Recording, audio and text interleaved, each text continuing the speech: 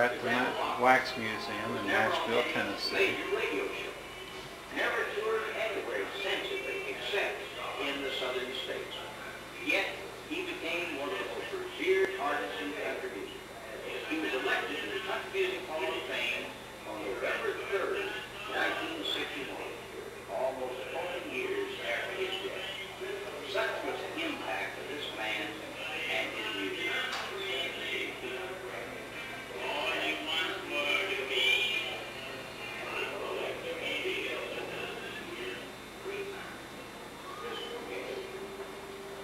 And now we come to the Smoky Mountain boy, Roy Acuff.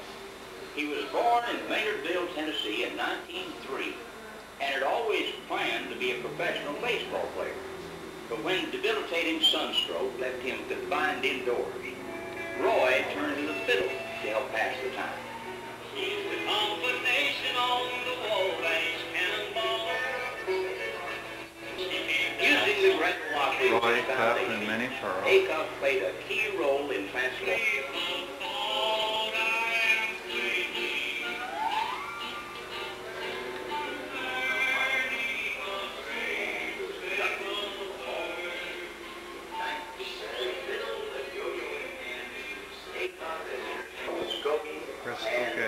Were not back involved by money.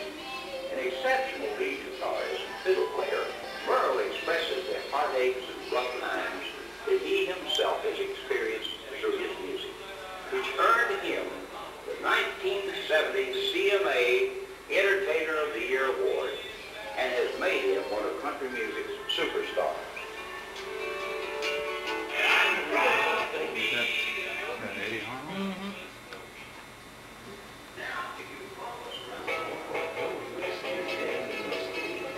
Grandpa Jones was born Louis Marshall Jones in Niagara, Kentucky. The youngest of 10 children, he worked on his father's tobacco farm, teaching himself music on a 75-cent guitar from a junkyard. In 1935, because he sounded so old on the radio, Marshall adopted the character of Grandpa Jones. I looked at a picture of him, Jerry.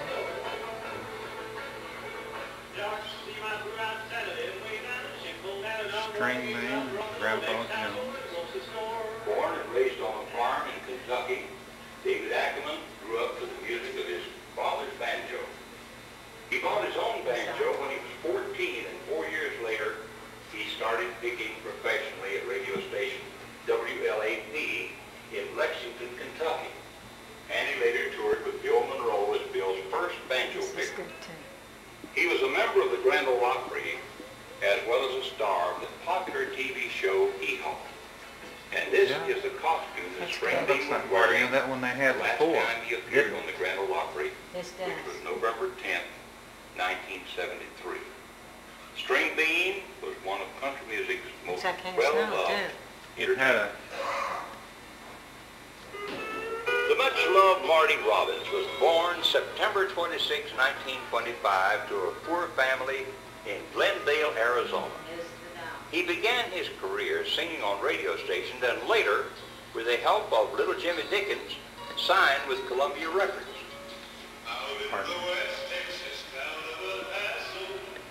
Not too good a dog.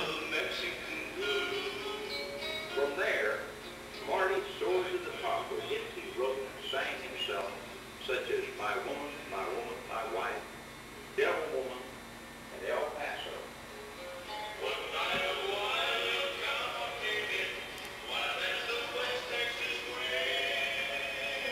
was inducted into the Noble Music Hall of Fame in October 1982, 2 months before his untimely death from heart disease in Nashville, Tennessee. The great Marty Robbins.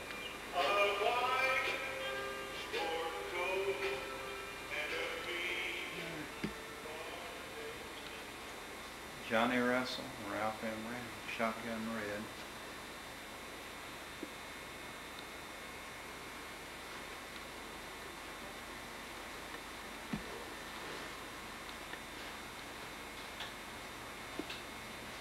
Bob Wills.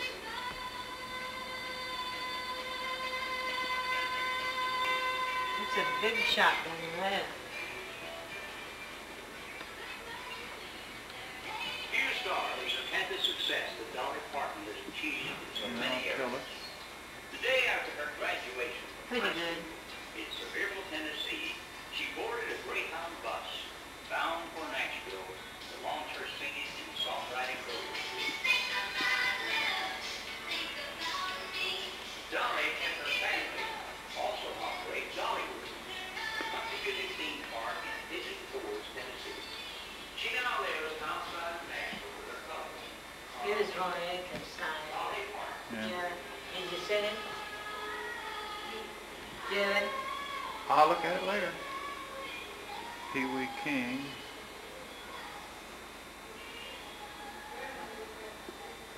Oh, here is Shotgun Red. This is him. I've never seen him here.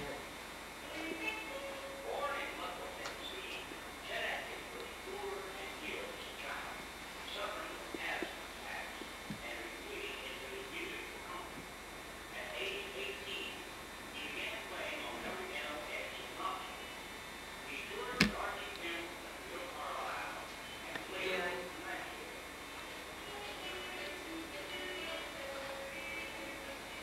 In 1973, he was Buck Owens and Roy Clark. a seven-time Grammy winner, Chet Atkins.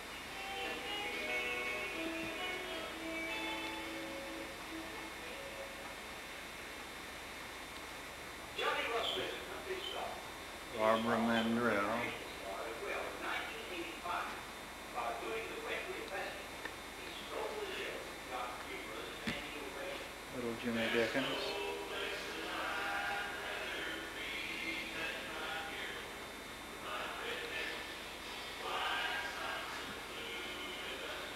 This is the Jared Buck and Laura. Yeah, seen that.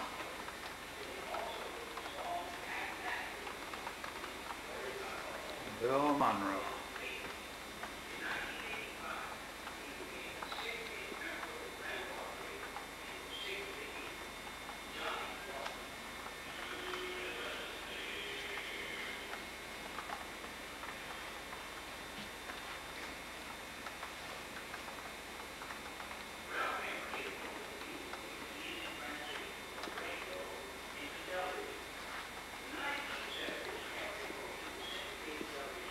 You didn't get those pictures. That don't look like him. Uncle Dave Macon.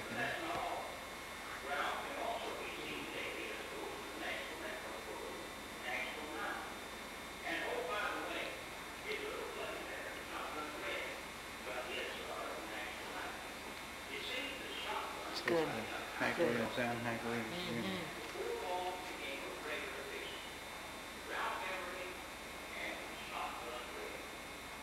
Hank Williams. Hank Williams Jr.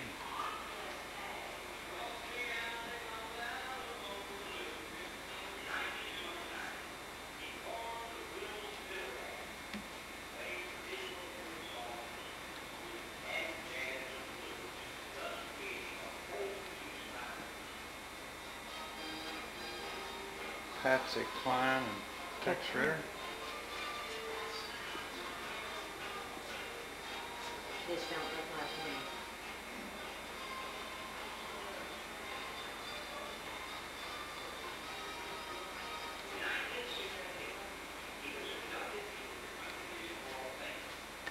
They don't look like him. No, it really don't to me. Charlie Pratt.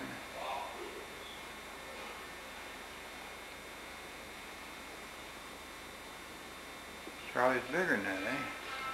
Yeah, well, they're all bigger. They just don't look like his face.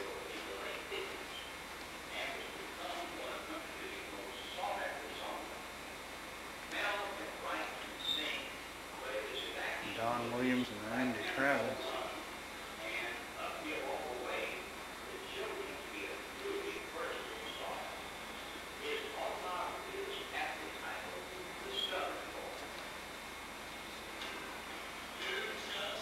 Kitty Wells.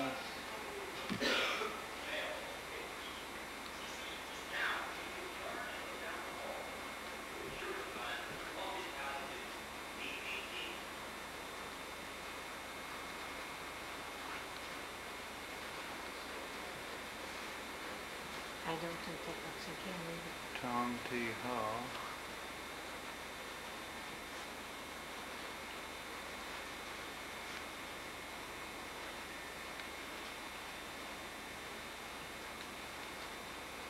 Ronnie Millsap. Might look like him either. I heard him talk about that. That don't look like Elvis either.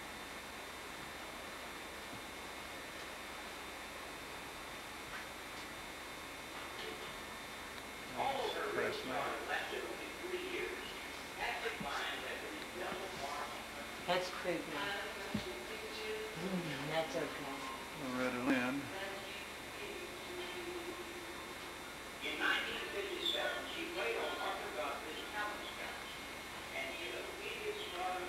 That's pretty good. Yeah, that does. That looks like Charlie, all right. Oh, he's a We lot just seen bigger. him not too long He's ago. a lot bigger. Of course, they don't have to do too much. They just got a beard and a hat, you know, Oh, and a dress. Johnny's good. His face. But it does look like him as far as it, when you see him, I mean, that's what he looks like. Like I say, they don't have too much features that they have to duplicate. They done good on Johnny Cash's face. Yeah, that looks like Cash, all right. Sure does. Except Cash is bigger than that every time I've ever seen him Well, lately. all of them's bigger, Jerry.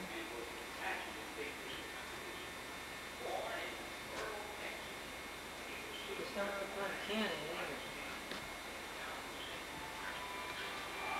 No, I guess it Is that Jim Reeves there? I guess Yeah, it that's is. Jim Yeah, Reeves. that's pretty good likeness. I guess this looks like Kenny. I mean, he's a lot better. Oh yeah, that looks like Kenny Rogers.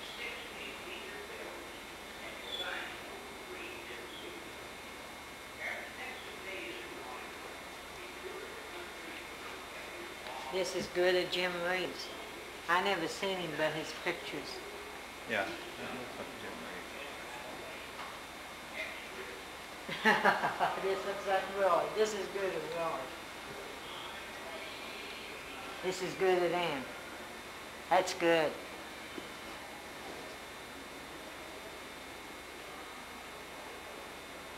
Willie Nelson, Waylon Jennings. That's one of the best ones, as far as I'm concerned, of looking like Roy. That looks like him.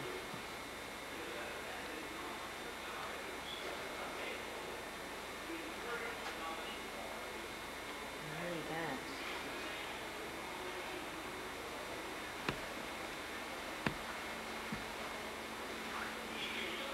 Haha, this is good too. Yeah. Boxcar Willie. I'm